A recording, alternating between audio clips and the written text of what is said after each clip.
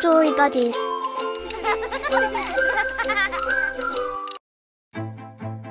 Hi friends! Today, we're taking an imaginative journey into the life of a true genius, Albert Einstein.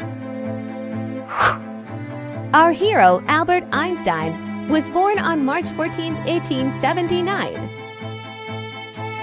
in the cozy town of Ulm, Germany.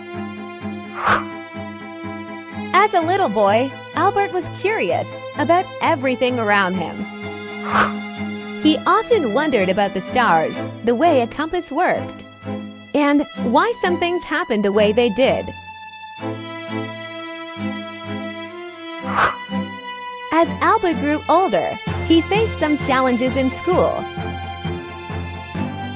He didn't like the strict rules and often questioned what he was taught. Albert never stopped dreaming.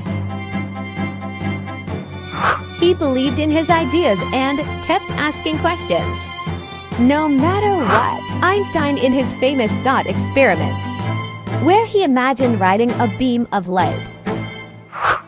His famous equation, E equals mc2, explained the relationship between energy and matter. The world's most famous equation. Remember, no dream is too big, and no question is too small.